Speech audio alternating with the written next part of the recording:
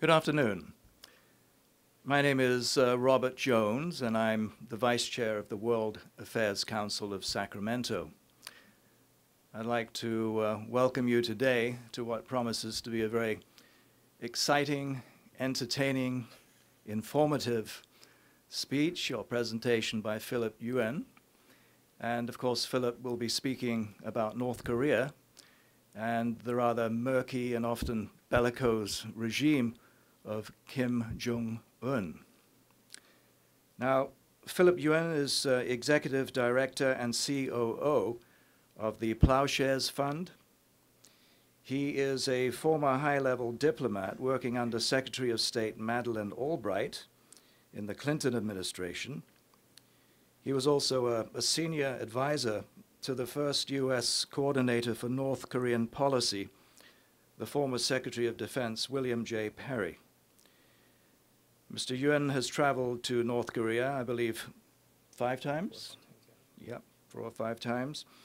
And he actually got to meet the former leader, Kim Jong Il. And thankfully, he survived that encounter to be with us today. So Mr. Yuen's presentation will be about 30 to 40 minutes, and we'll have plenty of time for Q&A afterwards. So let's have a big hand for Philip Yuen. Thank you, everyone. Good afternoon. I want to thank the World Affairs Council for the opportunity to be here with you. I know it's raining outside, so I know it's not, it hasn't been that difficult to get here. And while I can't promise this will be exciting or entertaining, I can promise you that it'll be a lot more informative. And one of the things I will say from the very beginning, because everyone does seem to ask me about this, is that they always ask about Dennis Rodman. So my presentation is not going to talk about Dennis Rodman, but I'm more than happy to answer any questions. So I am pleased really to have the opportunity to talk about North Korea. I am the Executive Director and Chief Operating Officer of the Ploughshares Fund. We're a public foundation, about 30 years old. We've given away close to, I think, $100 million over the last 30 years. And the focus of what we do is to reduce and eliminate the threat of nuclear weapons. So we have been heavily involved in work related to Iran, the budget related to nuclear weapons, and North Korea. My job covers a lot of different areas, so it's not often that I actually get to focus specifically on North Korea, and this is why it's such a great opportunity for me to be here to share with you some of my thoughts about what is going on. Now, my talk, we have had, I think the last year, a lot of different things that are going on, what have happened with North Korea in particular. We had in December 2012 the missile test. We had the third nuclear test early in 2013. We had all that ramp up and escalation and war of words between North Korea and the United States, where the United States sent B-52 bombers, F-2 fighters, and threats of other missile launches all the way through. And then, of course, during the latter part of 2013, we had the uncle, Jang Song-taek, publicly executed, which took everyone by surprise. So it's been a very, very busy year. And I thought the timing of this was actually really, really good because North Korea is not in the news right now. It's been a year since all this has happened. So it's given me an opportunity to kind of think about what has happened. And I wanted to share with you a few of my thoughts. So my talk today is divided into 3 parts. The first part is going to review for people, for those of you who are not familiar with North Korea, why I think North Korea matters, why we should be concerned about it. That's the first part. The second part of my talk is going to answer 2 questions. And over the past year, I think I've done have had dozens of media appearances on television, radio, and in newspapers. And every single question that people have asked me have boiled down to 2 questions. And the first question is, why is North Korea doing what it's doing? And the second question is, what is the real threat? So I want to answer those 2 questions for you as well. So that's the second part of the presentation I'm going to give you. And the third part of the presentation has to do with basically equipping you to be a much more critical thinker, because that's what we do at the World Affairs Council, is to inform people about what's going on, to have a better understanding. And my prediction is that North Korea is going to, well, it's not going to go away. It's a full employment act in certain ways, but it's not going to go away. And my prediction is probably 6 months to 1 year, it's going to be even busier. There's going to be a lot of media stuff that's going to happen. And what I thought I would do is give you 5 observations that will help you sort of critically examine and parse what is being said and what you hear. So this is sort of my function here, what I want to do today, those 3 things. In terms of main takeaways, these are the 3 things that ultimately I would like you to take away from our conversation today. The first one is that in my belief, it appears from all that we've been able to tell that with caveats, which I'll talk about in a few minutes, that Kim Jong Il is firmly in charge. That's the first thing. Second, North Korea has no intention, in my view, of giving up its nuclear weapons program. And in fact, its reliance on nuclear weapons is going to become greater. The reason I say that is because there are 2 fundamental differences between North Korea, perhaps in the 1990s when there was a lot of negotiation going on, and now. North Korea, the main difference is that now North Korea has a nuclear weapons program and has successfully detonated, and we think is starting to has weaponized. It's one thing to be working on it. It's another thing to actually have it. And from a negotiating standpoint, think about it. It's much easier to give something away that you don't have and not sure you can get, rather than something that you do have and you have a lot of vested interests that want to keep it. And finally, I want to say that more of the same in terms of policy is going to produce more of the same, which is not a lot of movement. And this is, I think, in certain ways, North Korea's ability to play all these powers off of each other in a very skillful way. And unless we figure out how to break this cycle and this dynamic, my fear is that we're going to see more nuclear tests, we're going to see more missile tests, and more provocation. So let's go into the first part, why North Korea matters. Whenever I have a conversation about North Korea and when I make a presentation, I basically show this slide. I don't know if you can see it very well. This was back in 2002. There was another slide that was released maybe it was like 3 months old. The same photo. And for those of you who can't see very well, this is South Korea. This is Japan. This is China. And this black hole is North Korea. So this is something that I want you to keep in mind as we have this talk. And in certain ways, it's a metaphor for the circumstance that North Korea is in, and we as in the United States in terms of what we have to deal with. So why does North Korea matter? Well, the first is we have to worry about its nuclear weapons. This is the bread and butter of Ploughshares. We work to eliminate nuclear materials as well as nuclear weapons themselves. We believe North Korea has 8 to 10 nuclear weapons worth of material. They have a lot of know-how. We think they're working on building more. Now, I think it's clear to say, in my opinion, that a nuclear North Korea is a threat to the United States. They're hostile to us. They've got nuclear weapons. They're trying to make delivery systems to have the capability to hit the United States, which they don't have, and I'll talk about that in a little bit later. And finally, if you're worried about potential instability, this is just not a very good recipe. The second thing that we have to worry about is North Korea has always had the penchant of using nuclear weapons, and it's the threat for blackmail. And so this is something that we're always constantly, and South Korea in particular, faces. And finally, from my perspective, I believe the less nuclear weapons you have, the better. And with North Korea, if it becomes much more operational, there's always the danger of an Asian arms race. So it's just a matter of time. Some people say that South Korea will get nuclear weapons, and then in response, Japan will. China will have to build up its weapons. Just not a very good scenario. The second thing that I want people to think about is what I call the loose nukes problem.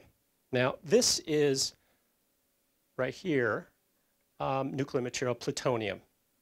It's about the size of a softball. This is when and so this can be easily smuggled out. Now, to the extent that people are worried about North Korea being unstable or at some point ceasing to exist, which I think is a possibility. I'm not saying it's a strong possibility at this point, but it's certainly a possibility. Or to the extent that North Korea gets so desperate, or people who have control over this get so desperate for money, this stuff can be easily sold. There are people in this world who would pay a lot of money for a softball size worth of plutonium. Okay, right now we're pretty sure it's secure, but what does secure mean? Against one person, two people? A battalion, who knows? So if this piece of material has a half-life of 24,000 years, you can't throw it away in the garbage can. Once it's made, you got to figure out a way to get rid of it or protect it. And this is what we have to worry about.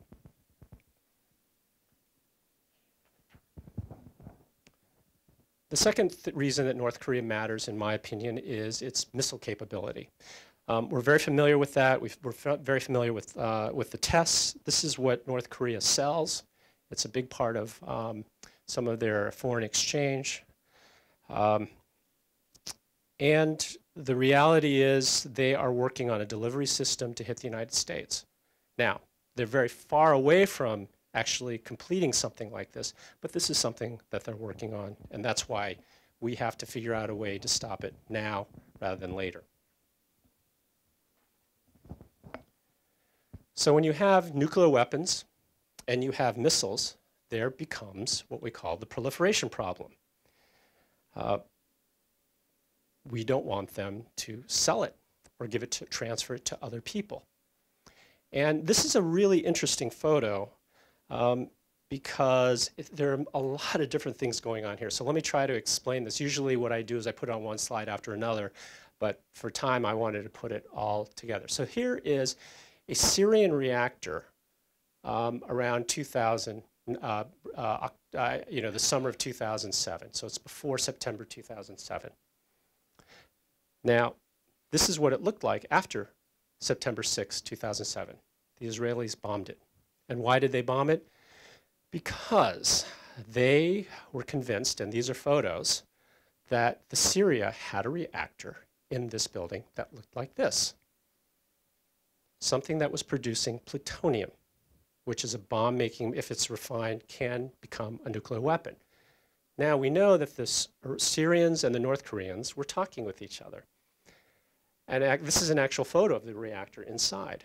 Now, this is what the North Korean reactor looks like. Very similar. So I think the chances are pretty good, and I don't have any classified information or anything, but I think the chances are pretty good that there was some collaboration between the Syrians and the North Koreans. Now, if you're worried or you think about, well, was it really a reactor or wasn't? Well, let me tell you, this is what we added. Here is a photo of an ancient fortress. Pretty close in design.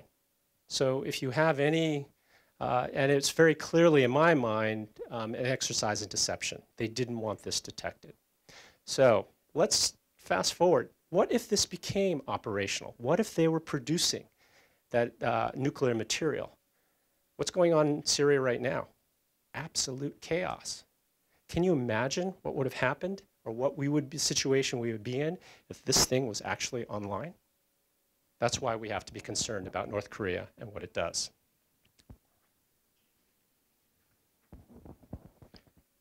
Next, we all are very familiar. I think there's been a lot of visibility given to the humanitarian crisis in North Korea.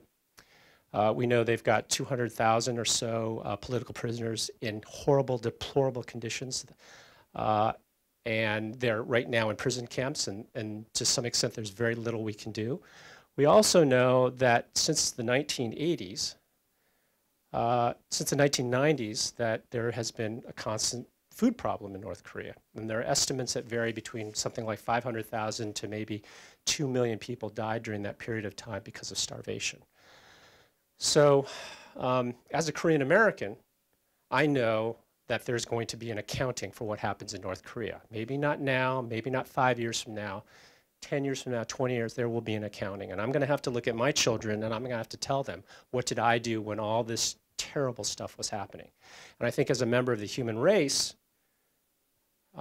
we need to be concerned. Okay, so those are the reasons, and there are a bunch of others that we can talk about that I think North Korea, we have to worry about North Korea. Now let's go to, as I said, the two questions that I posed to you at the very beginning. The two questions that people always ask me, and I feel like, you know, ultimately I need to answer those for you. The first question is, why is North Korea doing what it's doing? Now, my belief is you'll hear a lot of people talking about North Korea, and when you see people talking, they will always give usually one reason for why North Korea is doing. Part of this has to do with the way our sound bites work in the media and television, but I believe that there actually is more than one or two. There's more than one reason, and my thinking about this is that North Korea has very, very limited resources. So when they take an action, they've got to make sure that it counts for a lot of different things at once. Having that as my mindset, and looking at what happened during this last 14 months, North Korea, in terms of the missile tests, the launch of the nuclear test, the missile test, the nuclear test, and the subsequent activity that happened, incredibly well planned. It was very well thought out. From my experience, North Korea's gamed things out in many different permutations. This is a classic example of they anticipated everyone's move. And the reason why I say that is that the moment the United Nations condemned the missile test in January of 2013, I think it must have been like 30 minutes before they issued a statement. They knew it was coming, they were ready for it, and then they were ready for the nuclear test and the escalation that went up. So, given that, here are my reasons why I think North Korea is doing. There are three of them. First, there's an internal reason. One is, to the extent that Kim Jong Il was new, and you believe, and some do, that he had to consolidate power, what better way than to put the whole country on war footing? To say that the United States, because of these war games that happen, exercises that happen every year, that to create a situation of high tension. The second thing is that Kim Jong-un is only 30 years old, and in a Confucian society, you have to, show that you're worthy of this position. And so what better way than to burnish your credentials by basically staring down the United States, creating a false crisis, staring down the United States and saying, hey, I solved it. And what ended up happening was we had all these war exercises that were starting to end in April. In the end, I think it was at the end of April, mid-April, I'm not really sure. Remember all that tension? It just sort of disappeared right after that. And Kim Jong-un, by either explicit or implicitly, was able to say, hey, I stared down the United States. So internal. Second, there's external. The usual thing that you hear about North Korea is that they're using the ratcheting up of pressure to extract concessions. Yes, they always do that. They need energy, they need food, they need whatever they can get. That's part of the old game. But there is an interesting dynamic here that people didn't necessarily think about. What I'm saying is that this whole last year, the first 6 months or so during the early 2013 was a third test. Not a nuclear test, not a missile test, it was a political test. Now think about it. You had new governments in Japan, new government in South Korea, new government in China, new government in Taiwan, and you had a completely new set of national security advisors in the United States. Chuck Hagel changed, defense changed over, state changed over, national security advisor changed over. These people who surround North Korea, who are trying to work on North Korea, they weren't even sitting in their seats before North Korea started ratcheting up the pressure. Part of it, and I'll explain why, was to take advantage of the situation, but two was to see, what are these people going to do? North Korea wasn't going to sit back and wait for them to get all organized. They were going to say, how far can we push these people? What are their reactions going to be? And they wanted to see what we were going to do and how we were going to do it. They were going to learn from that. The third reason is, I think there is a military reason. The military reason is essentially this. My own personal view now is that North Korea has a number in mind. And what do I mean by that? In Silicon Valley, there's a joke when I was working there that said that people who work in Silicon Valley have a number in mind. And that number in mind is there's an amount of money that they want to make where they can basically then say, I can walk away from this and not have to deal with anything anywhere.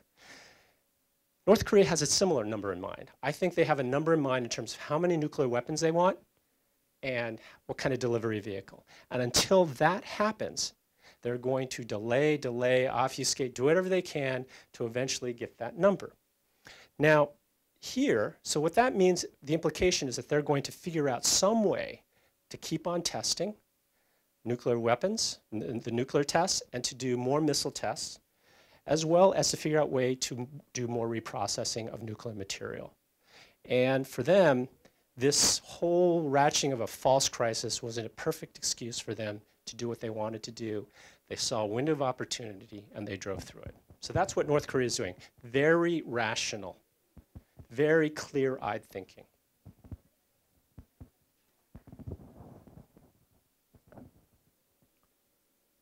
Second question, what is the real threat? Well, I'll tell you what let me start out this way. The real threat is not a preemptive nuclear strike on the United States. When I was interviewing, I think it was when I was doing all these television interviews, Fox News, CNN, MSNBC, or Asia Television, the first question is, do we in the United States have to worry about what's going to happen? Affirmatively, I will say no. There is no chance that North Korea is going to hit the United States with a nuclear missile, tipped missile. The reason is twofold. One is in order to make good on a threat, you have to have intent and you have to have capability. Intent, North Koreans are not suicidal. They know if they did something like that, they would cease to exist.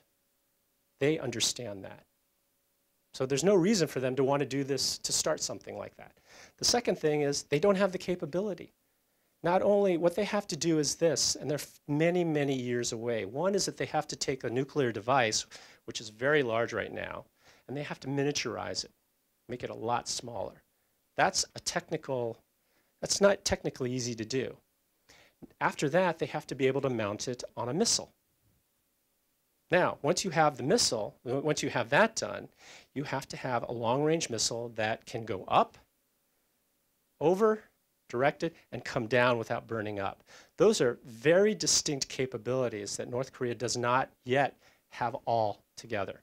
So they just aren't able to do it. So I think people should rest assured that all of this was bluster. So what is the threat? Well, the real threat is miscalculation. And what do I mean by miscalculation? This, if you can read, and I won't read them to you, is all the military assets that are on the peninsula during that time of year, okay?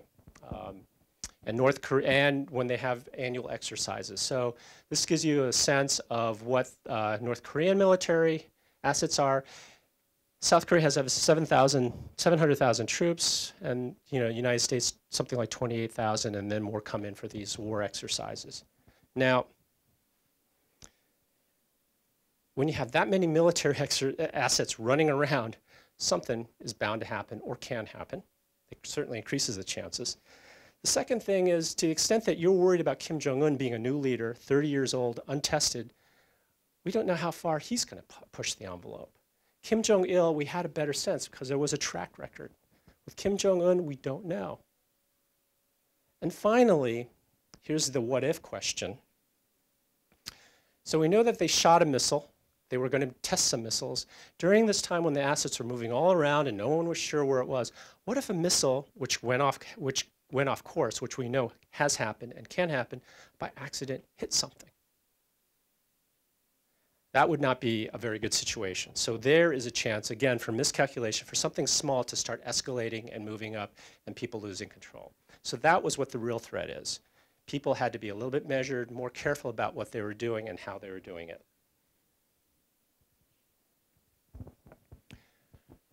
Okay, so let me go to my third part of my presentation. This is going to be relatively quick. And it talks about observations that I want to share with you. As I said, I predict North Korea is going to be in the news in the next 6 to 12 months very heavily. It's always cyclical in a certain way. It's going to happen. You're going to hear a lot of news and information about North Korea. And so what we want to do is equip you to better distinguish and critically analyze what you're hearing. So I put down what I thought were 5 observations that I thought might be helpful. First observation, and this goes for me too. No one really understands what's going on inside of North Korea in terms of the leadership circle. But they're not crazy. Now, what do I mean by this? Well, you have a lot of quote-unquote experts talk about the North Korean leadership as if what they say is actually what's going on. But the reality is that we do not know. There's so little information about who Kim Jong Un is. Dennis Rodman has spent more time with Kim Jong Un than any American has.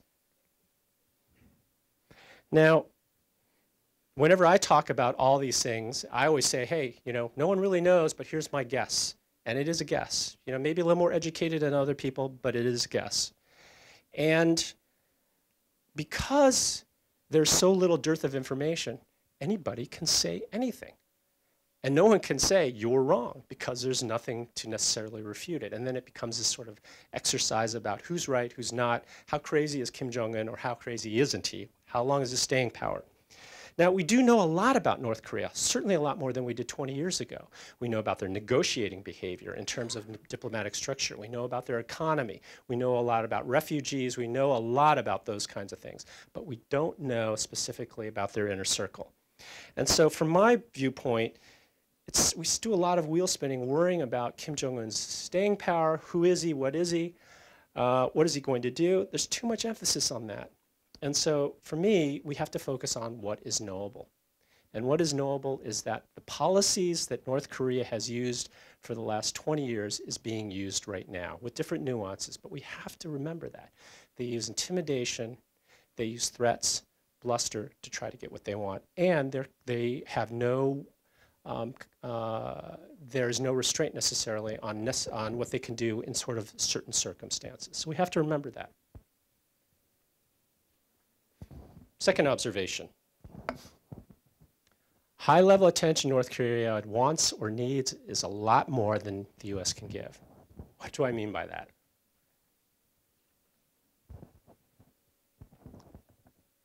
Well, if you're President Obama and the United States government, these are sort of the issues that you have to deal with. Afghanistan, Euro crisis, terrorism, economy, North Korea, immigration, Arab protests. Now you've got Crimea, Iran, Kim Jong-un, very little. Now, this is not to say that the US government can't walk and chew gum at the same time, because they can. But when I was in government, what I realized about the senior level decision makers, the most important commodity they have is their time, and that is finite. So when it's being crowded out by a lot of this stuff, what happens is there's not enough time given to this particular issue. So what does that mean? Well, it means two things. One, North Korea is going to provoke, keep on tapping until it gets the attention it wants. The other implication is that if it doesn't want that attention, it's going to take advantage of that inattention and do something. And then it's done, and there's not much we can do about it. Third observation, and there are 2 more after this. I believe North Korea has a distinct advantage over other countries in negotiations. Now, why do I say that? Well, let me show you the senior leadership of North Korea. There's one more photo I should add, but these are the players who have been in place. Now, Kim Jong-un is obviously very new, but Kim Jong Il when he was alive. From 1994 to when Kim Jong Il died, these were the players, major players, that made decisions. That's a long period of time. Kim Jong Il. And these were the people that I negotiated with when I was in government 15 years ago. Now, all these people are still there, except Kim Jong Il is gone. Now we have Kim Jong Un, and there's another person who's been added. These are the people who deal with the United States and the larger issues. In comparison, I kind of wrote this down really quickly, so don't hold me to this. The United States over the last 20 years had 4 presidents, 7 Secretary of States, and I think by my count, 9 North Korea policy coordinators and senior negotiators dealing with North Korea.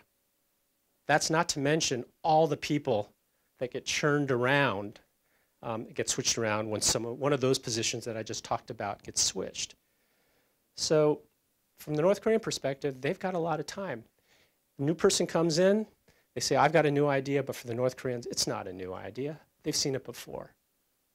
Unless you look back and you can say, this is truly a new idea, and it's going to take a lot for the North Koreans to be impressed. And in that way, the implication is they can wait, and they can be patient.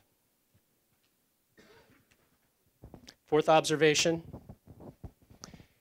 the US consistently underestimates in areas and overestimates North Korea's capabilities and resolve. So, in the 1990s, Kim Jong Il, the father, when he came to power, was a playboy, not very smart, was going to and was someone that we were sure was not going to last very long. Well, we were wrong about that. During the 1990s, you mean when we were all there, North Korea was going to collapse. It was simple as that.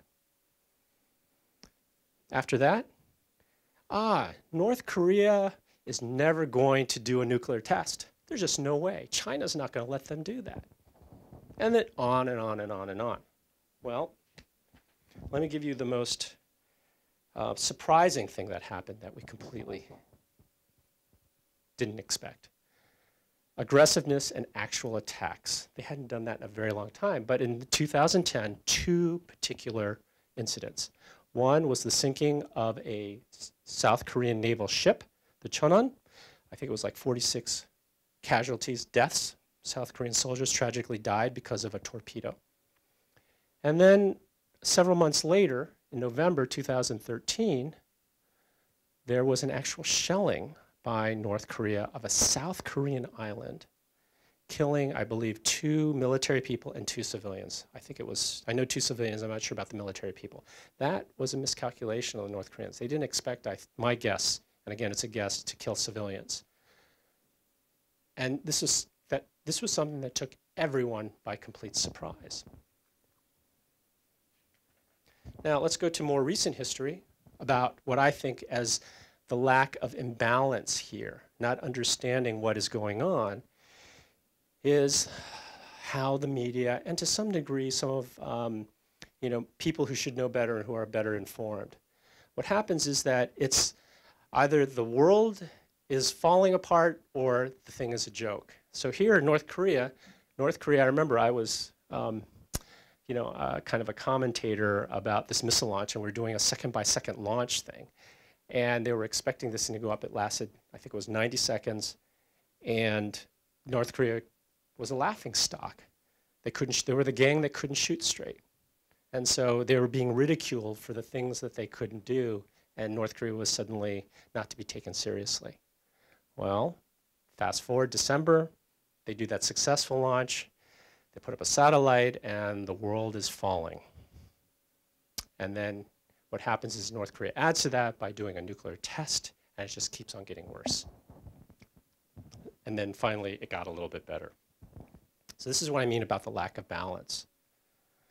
And the final observation that I have for you is, as long as China has North Korea's back, there's little the U.S. can do to apply pressure effectively. Let me tell you what the myth is. There's a myth out there is that North Korea is China's problem to solve if it wanted to.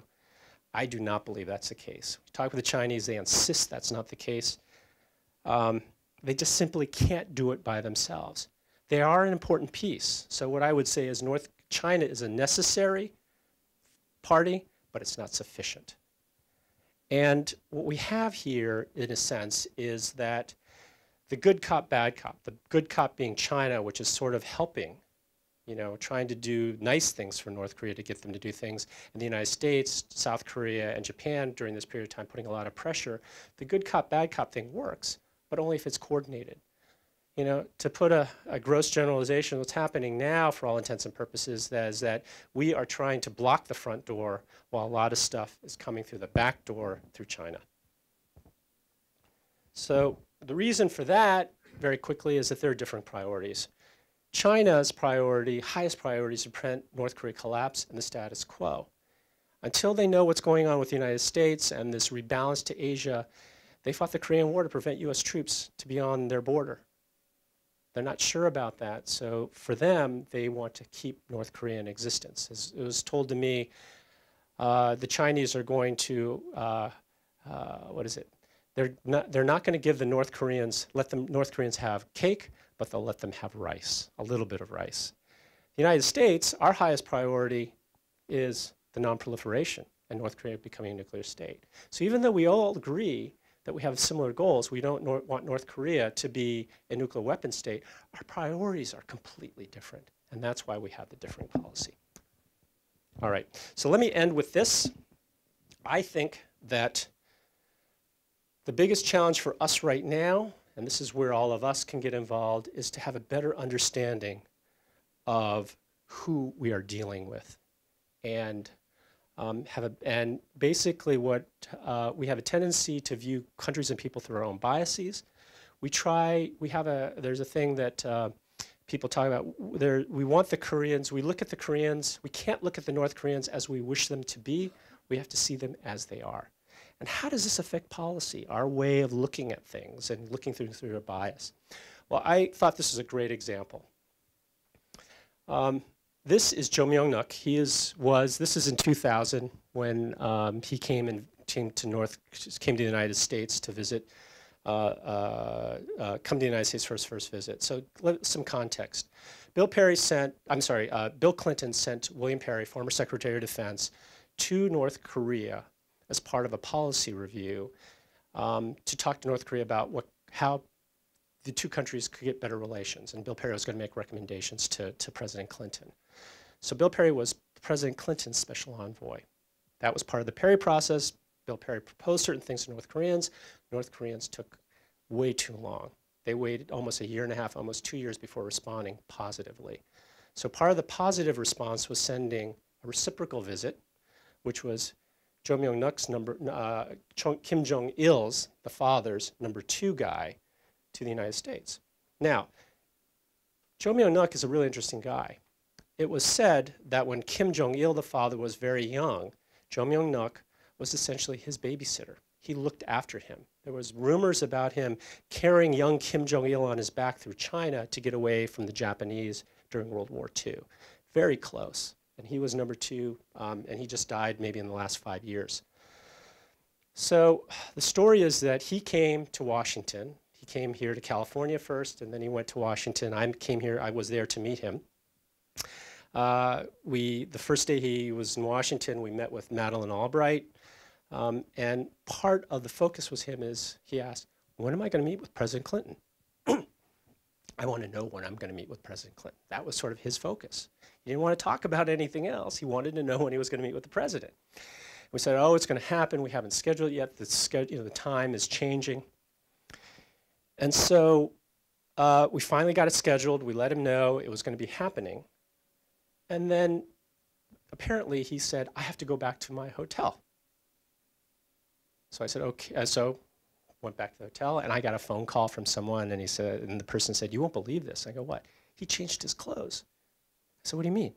Remember when we met at the State Department, he was wearing a suit and tie. When he went to visit the president, he changed into full dress uniform with all these medals. And he met the president dressed like this, tons of photos related to this. And the storyline implicitly was crazy North Korea. right? Hostile North Korea, provocative North Korea, okay? Who's this guy wearing all these medals and he's meeting the President of the United States? You know, the interesting thing though is when I saw that photo, I basically clapped my hands and I said, we're in. And why was my reaction completely different? Well, in my view, this photo, which was plastered everywhere, was not for American press. It was for North Korea. This photo was everywhere in North Korea and variations of it. And what were they doing? Well, even though if you're a total totalitarian state, a dictatorship, just like a large ship, you cannot turn things on a dime. It takes a while. And so if you have been brought up as you have in North Korean society, that the United States is the evil, the source of all of your suffering, for you to suddenly change gears is really hard. So what this photo was about, in my view, and again, this was a time when North Korea did not have nuclear weapons, had not tested, they were years away from testing. This was a signal to the North Korean people that times are changing. Cho Myung-nuk during this period, I believe, said, the United States and North Korea need not be enemies forever. He says that, and that tells to everyone in North Korea, get ready, things are going to change. So I've gone a little bit longer than I anticipated. No, not too bad, not too bad. So why don't I close with this. So I think what I've done is, I hope, given you a little bit more information, more importantly, about how to critically analyze some of the things that you're going to be seeing. And believe me, next year there's going to be a lot more news.